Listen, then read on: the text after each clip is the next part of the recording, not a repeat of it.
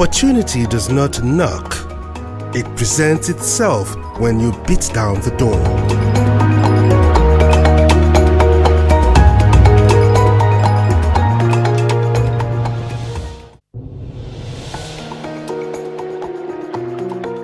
The motivational words of American actor Kyle Chandler. They reflect the decades of opportunities that Nigeria has missed to take agriculture to the next level.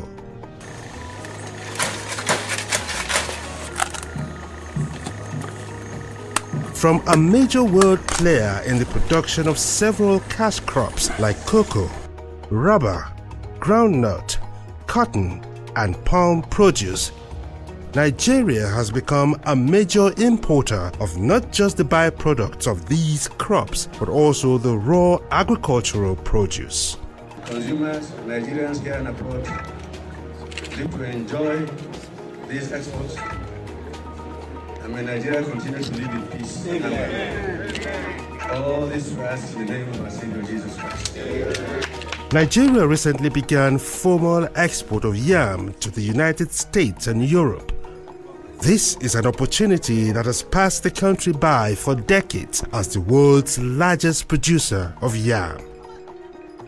The country prided herself as the largest producer of yam in the world, but Ghana, which has less than a quarter of Nigeria's production capacity, has continued to reign as the world's largest exporter. At best, yam export has been informal and unregulated. Now that Nigeria has formally entered the yam export market, chances are that the equation is about to change. That is, if the challenges of quality seedlings, farm inputs such as mechanical plows, storage and transportation facilities, as well as access to credit and effective quality control bedeviling yam production and export are quickly tackled. On Farmers Market this week, we'll look at the social, cultural and economic importance of yam, as well as the challenges that have dogged the production of the tubers against the background of Nigeria's formal entrance into the yam export market.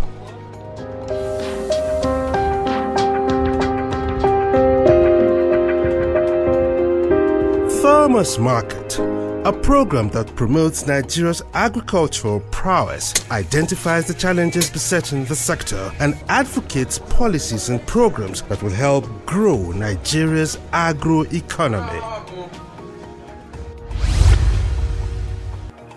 Opportunity comes sometimes but once, so they say.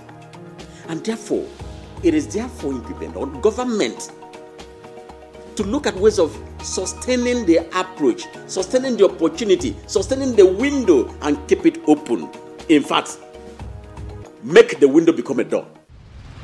Varieties of highly nutritious rice in Abakaliki, Ofada, Kano, yet Nigeria wastes billions on rice importation. Cocoa in the southwest, and yet top dollar is spent on imported chocolate and beverages. Fruits rot in Benue, Nasarawa, Kogi, yet imported juice line the shops. 82 million hectares of rich arable land, yet no jobs, and food insecurity threatens. A real wealth is in farming, livestock, hatcheries, fisheries, horticulture, and forestry. It's time to act different. Time to bring Nigerian farmers to the markets. Farmers Market, growing Nigeria's agro-economy. Showing every Tuesday at 5:30 p.m. and Thursdays at 9:30 a.m. on AIT. Yam, a staple crop in Nigeria and most countries of West Africa. Yam is high in carbohydrate and can be eaten in various forms: boiled, pounded, roasted, fried, and even as soups. Its high carbohydrate content provides energy for consumers, especially local farmers who still engage in manual tilling.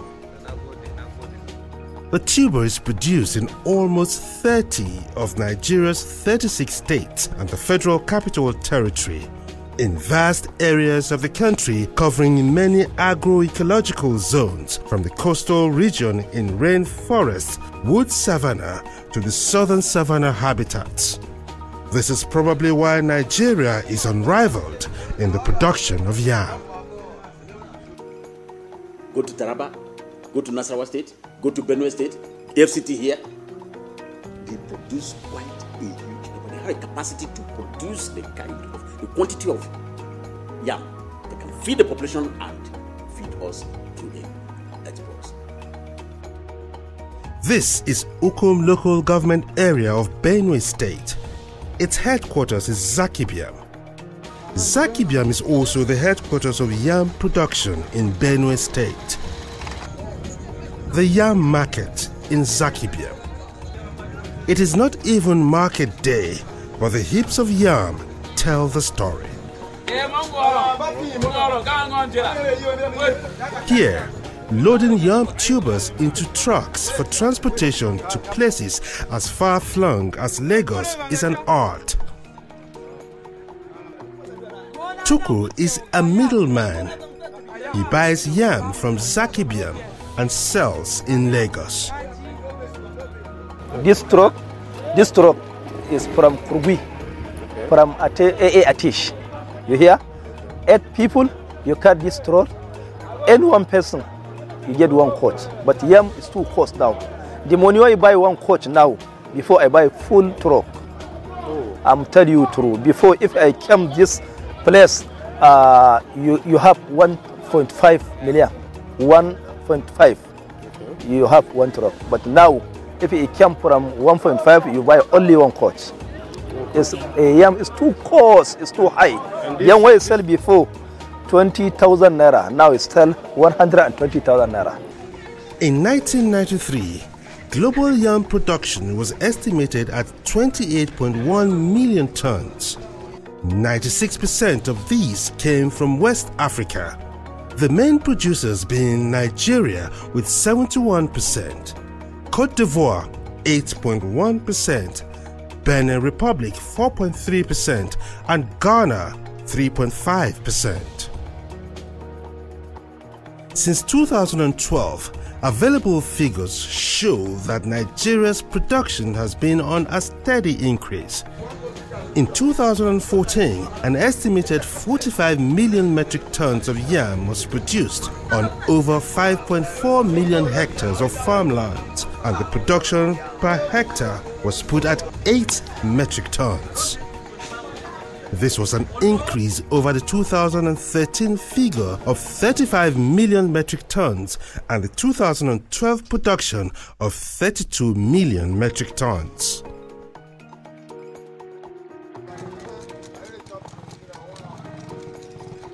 In Nigeria, yam is more than just a staple food crop. The tuber is regarded as the king of crops, especially because of its social, cultural, and now growing economic importance.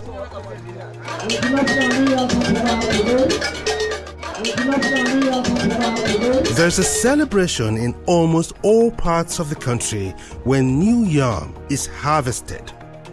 It is called the New Yam Festival, a symbolic celebration of plenty after a period of hunger and austerity.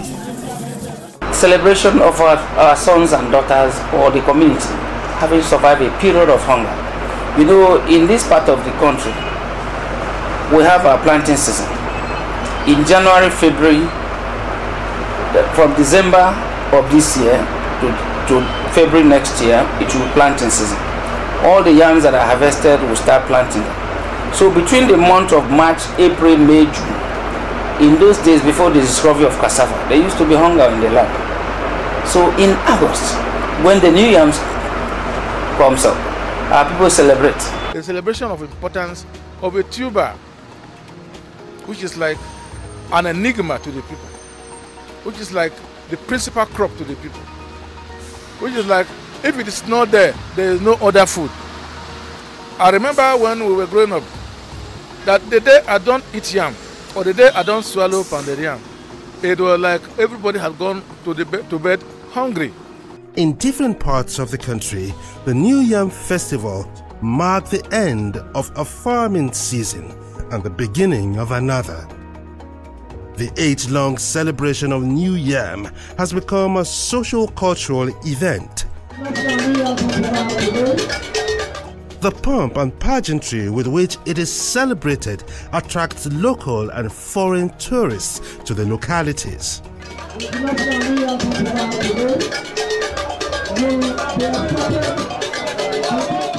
In parts of Cross River State, the celebration provides an opportunity for maidens to meet suitors. Christians celebrate New Yam Festival with church services. The traditional worshippers do same at their shrines. The idea is that the yam that comes to church and goes back to the house then blesses other yams at home. So that's why they bring 2 yams to church. After the blessing, they keep one for the priest and take the other one to the house, which they believe will then connect with other yams at home to bless their entire produce. Despite the social and cultural importance of yam to Nigeria and the fact that Nigeria produces almost 3/4 of the world's total yam output, the country does not enjoy any benefit in the export market. In fact, Ghana, which produces just about 20% of Nigeria's total output and ranked 3rd in global yam production, is ironically the largest exporter of yam in the world. Ghana's yam export trade creates jobs for over 1 million people. The country's export volumes for 2014 stood at $18.8 million, while 2013 export figure was about $20 million. As local and foreign demand for yam in both fresh and processed forms increases, Ghana's national yam development strategy is to target a revenue of $5 billion by 2018.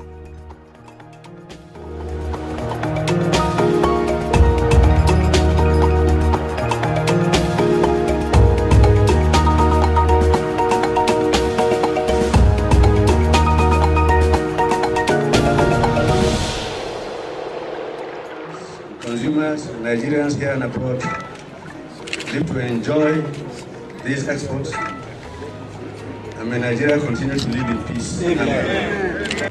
On Thursday, 29th June 2017, Nigeria initiated action to change the course of yam production by flagging off the official export of yam to Europe and the United States as part of moves to diversify the country's oil-dependent economy and earn much-needed foreign exchange.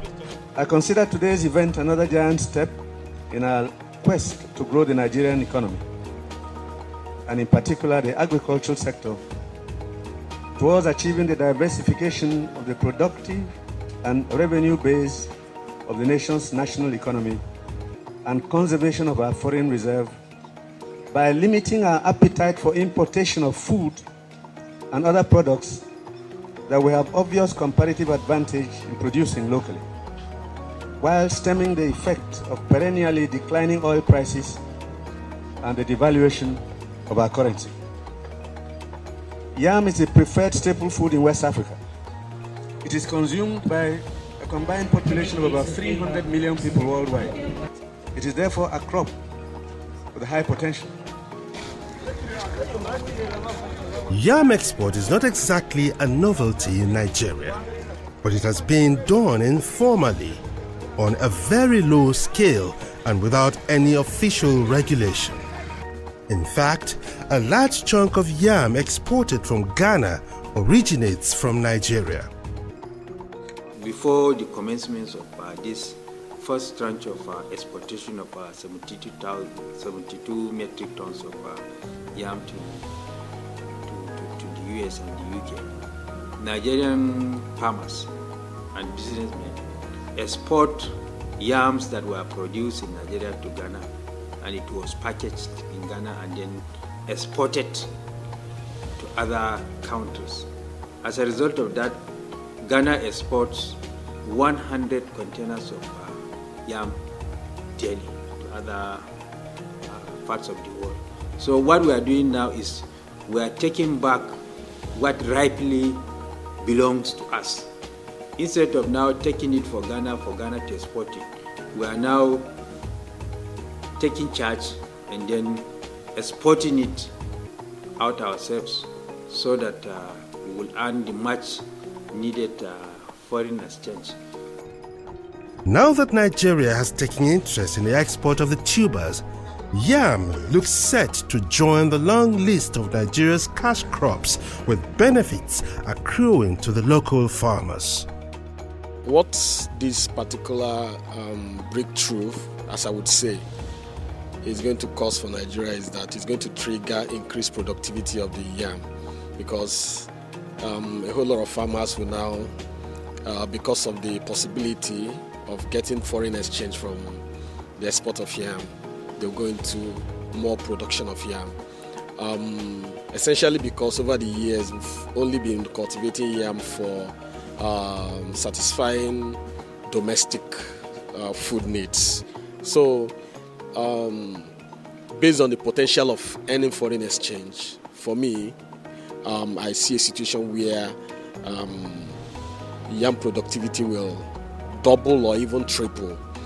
Though within this space of time, there might be some kind of price hike, temporary price hike of yam in the market.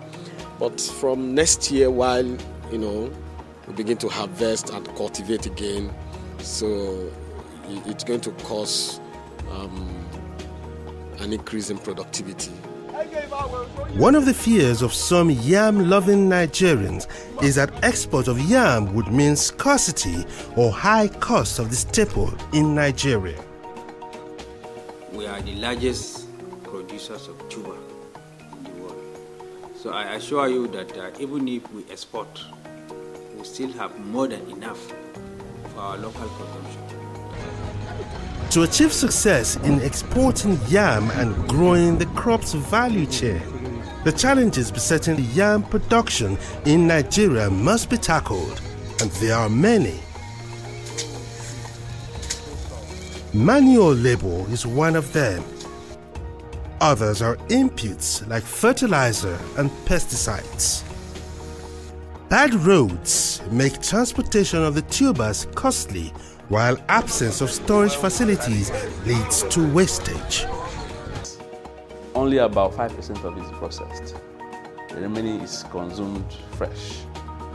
And therefore the storage, and we also have results to show that the depreciation due to poor storage facility is high.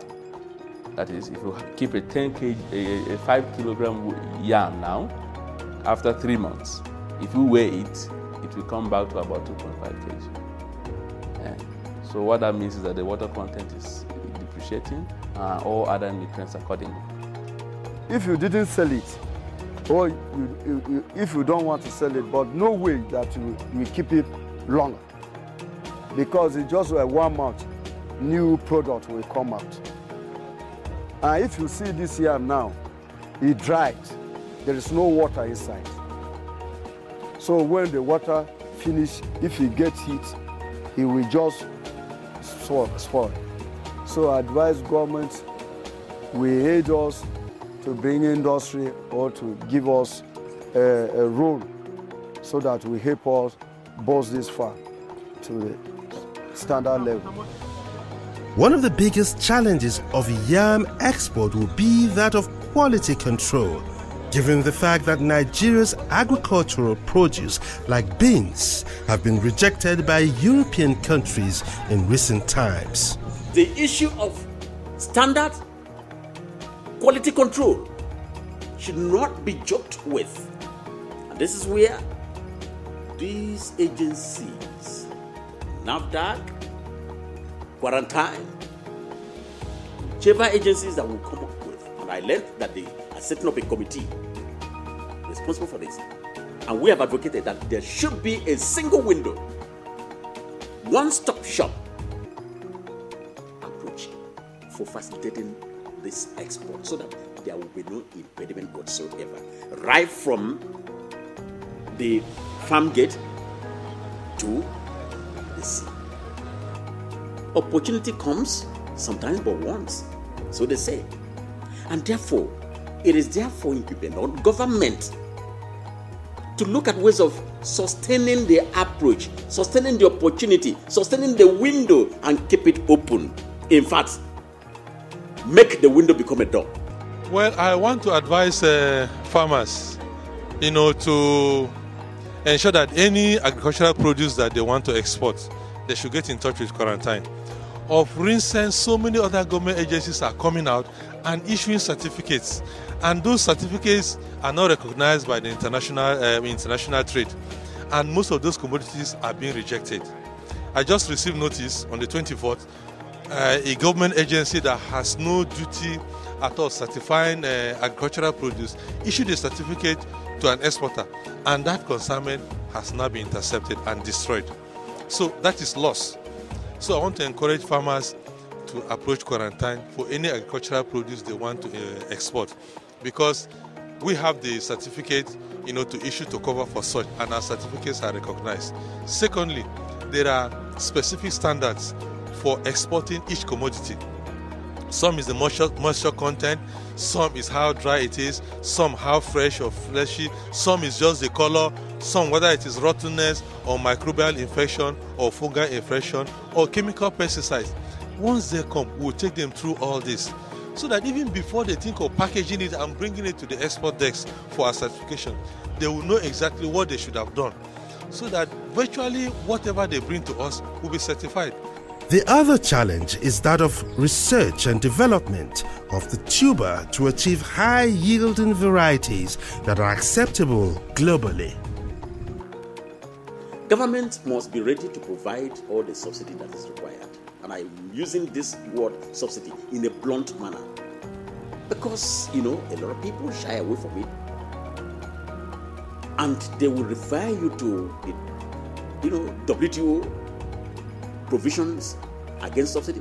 But most of these people also forget that most of the developed countries, America, Europe, Canada, Japan, they are using subsidies also. And they have both import subsidy, local subsidy and export subsidy. They subsidize their farmers. And therefore, whatever name you give it, the growth enhancement scheme, for instance, should also begin to be extended to yam now. In fact, if there are opportunities, if there are inputs, and I've talked about that earlier, look at the yam seedling, the seeds, look at varieties or species that are exportable. Let's begin to look at that now, and such will be what government will be doing. But apart from that, government will also need to promote this, so that the farmer, the rural farmer in one community, condemned community, there will find a way of knowing that, look, there is a window of opportunity there. Yeah. If well managed, Nigeria's king of crops may just be a veritable source of foreign exchange too.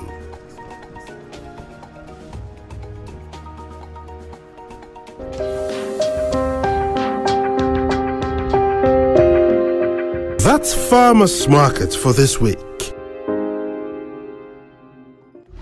You can join the conversation or watch this program and other editions of Farmers Market whenever you want to. Just go to our website www.farmersmarketng.com. For feedback and sponsorship considerations, please contact us on 0809 566 0090. Email us on info@farmersmarketng.com. Follow us on Twitter @farmersmarketng and like our Facebook page. It's facebook.com/farmersmarketng. Farmers Market returns same time, same station next week.